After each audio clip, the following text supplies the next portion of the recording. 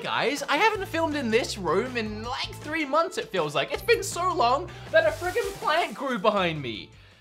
Should really take care of that. It's Game of the Year season. I love this time of year. Last year I made one of these videos. It was just kind of like because I love Game of the Year awards. Last year we had God of War, Red Dead Redemption, Spider-Man, Celeste, and another game that I can't remember right now. It was a huge year. This year's a little less huge. There's a couple of big games like Smash and Death Stranding, but it's definitely not up there with the level of God of War. However, there's a bunch of different categories to vote on. I'm gonna get to that very quickly. I have Kim here with me as well. Say hi, Kim. Hello. She's gonna be an impartial judge if I get stuck on any of these, because you vote on everything. All right, so right at the top, we have the big ones for the year, but let's not look at that. Let's go all the way down to VR, AR Game of the Year, and then work our way back up. So right away, I can already tell you Beat Saber wins this hands freaking down. But Trevor Saves the Universe was really good, and Blood and Truth was pretty good. It's just so obvious that, yeah, Beat Saber. You voted for Beat Saber. I got a token for it too. Oh, I forgot! I got a brand new flavor of G Fuel. It's peach freaking cobbler. Perfect for the Thanksgiving season, and it actually does smell delicious, and I've been really excited for this because I love peach cobbler, and I'm looking at Kim because I know she has interest in this too. You gonna try it?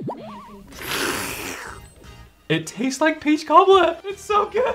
I can't drink too much of that because it's already 10 o'clock at night. I don't know how they do it without sugar. G Fuel, 30% off if you're not too late. And if you are too late, 10% off. Code BeatEmUps. Strategy game. Oh, wow. Oh, I feel bad for Wargroove being in there with Fire Emblem. That's sad because I really like Wargroove. My vote is definitely on Fire Emblem, mostly because I haven't played any of the other ones apart from Wargroove. Okay, sports racing game. Crash Team Racing, or a bunch of FIFA type games. I think I know which one I'm going with. The one I play.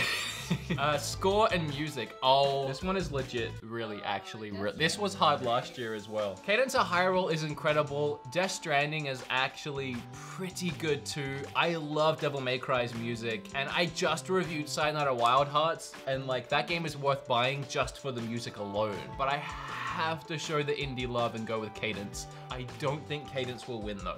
I suspect it'll probably be Kingdom Hearts or Death Stranding because people love Kingdom Hearts. Yeah, I mean, true, but I think Death Stranding's gonna take it. Best role-playing game. Disco, Final Fantasy, Kingdom Hearts 3, Monster Hunter, Outer Worlds. I haven't played Outer Worlds, so I feel bad voting for it, but I definitely think that's gonna be the one. I'm voting for a game I didn't play. Come at me, it's my video. Best performance, Ashley in Outer Worlds, Courtney in Control, Laura in Gears 5, Mads in Death Stranding, Norman Reedus in Death Stranding, and Matthew in Control. Wow, that is tough. I think it comes down for me personally, Laura, Mads, or Norman.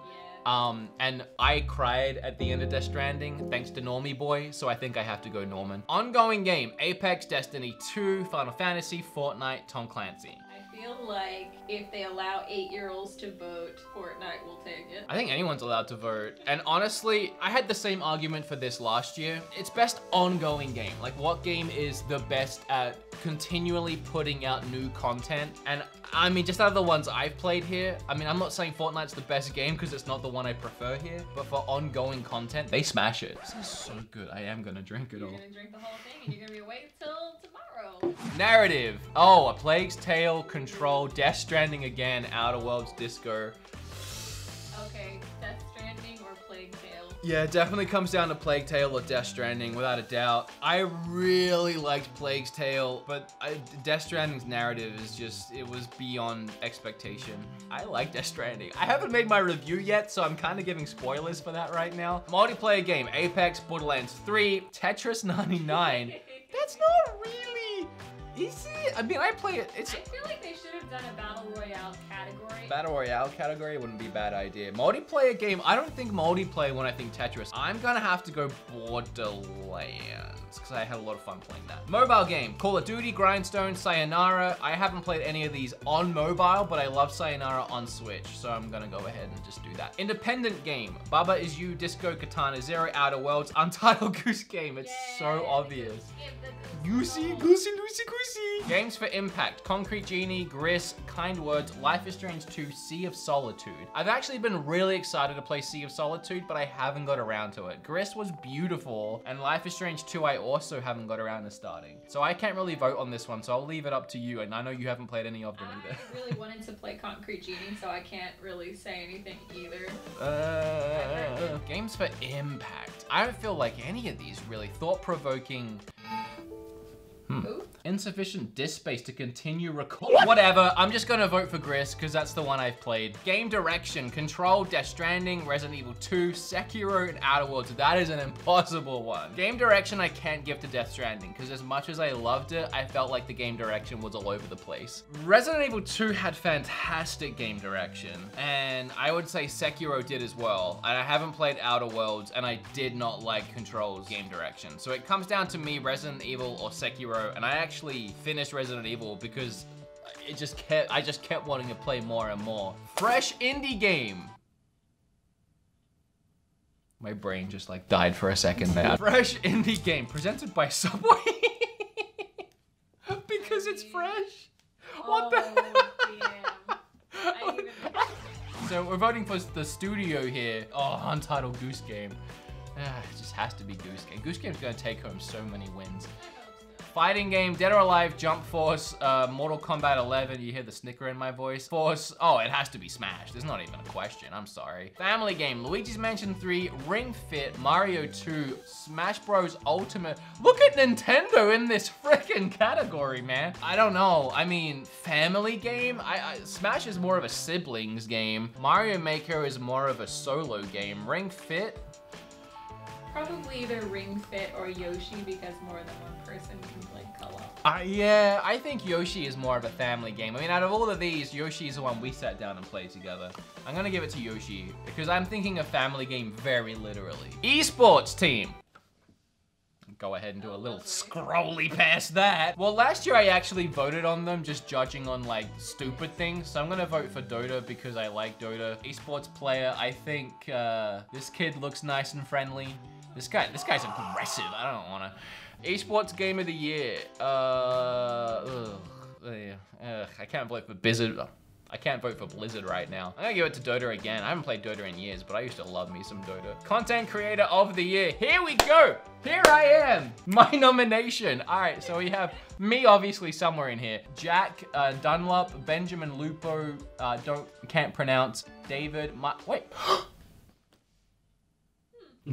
Audio design. Gears 5 had some fantastic audio design. You know what? That's my first choice. It's the first time I've seen Gears 5 on here. I need to give it a vote in something. Art direction. Control, Death Stranding, Gris, Sayonara, Sekiro, Link's Awakening. I love me some Link's Awakening, but it's not getting my art design. Death Stranding had some brilliant world-building art design. I think it comes down to Sekiro and Death, and I am gonna give it to Sekiro. Action adventure game. Borderlands 3, Control, it's starting to get serious up here, by the way. Death Stranding, Resident Evil 2, Death Stranding had some really quality action parts, but it was mostly adventure. I think Sekiro has the best mix of both action and adventure, if we're taking it very literally. But when I think action game, which I think is more what people are gonna lean towards, I think Resident Evil 2, that's a tough one. I think Sekiro will win that one, but I personally had more fun with Resident Evil. Action game. Oh, wait! I take it back.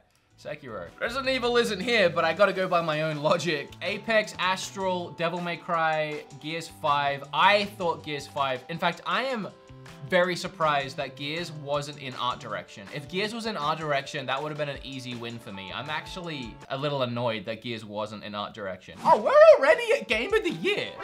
Control, Death Stranding, Resident Evil 2, Sekiro, Smash, The Outer Worlds. What is the best Game of the Year? If you had to pick one based on just what you've seen, what would it be? I feel like there's some that could replace like Smash and Control that I would have been more inclined to pick, but honestly the story for Death Stranding is probably the best. Story-wise, Death Stranding had the best. I thought Control was perfectly fine. I'm annoyed that Devil May Cry isn't in that spot. Again, I haven't played Outer Worlds, and I already did think about this earlier. I love Death Stranding, Resident Evil, Sekiro, and Smash. I love all of those. And what makes this so difficult is all 4 of those are so extremely different. Such different games. In fact, Outer Worlds, if you add that in, all 5 of those are completely different genres. Control is kind of a lot like Resident Evil 2, but Resident Evil 2 was a lot better.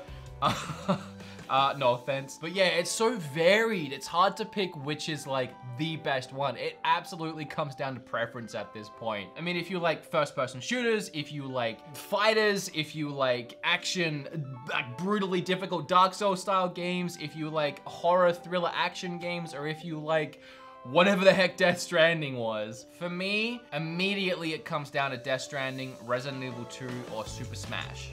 Then, if I start to really agonize over it, I would probably take Resident Evil 2 off, just because if I'm putting Death Stranding and Resident Evil against each other, I was way more absorbed in Death Stranding. But then I'm left with Death and Smash. And at that point, I'm so torn because they are completely different games. It's impossible for me to say which one's better because they are both equally good in their own categories. And I know it sounds like I'm stalling, but I kind of am because I actually don't have an answer. My vote doesn't even matter.